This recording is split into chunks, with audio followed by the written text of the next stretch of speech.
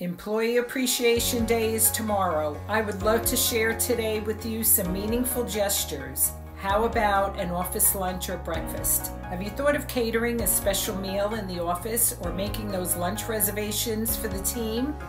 An awards ceremony. Let's have some fun with this unique category or theme that highlights each employee's, their special contributions or quirks. A wellness day.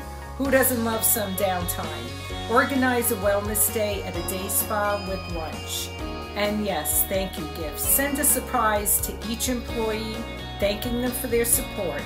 What does this say about your leadership? We can make you shine and make you look like that superstar boss. Remember, Employee Appreciation Day isn't just about gifting. It's about creating a culture of appreciation, recognition, and building a bond with your team. So let's get started. I could support you through the gifting process. If you want chic, call Unique.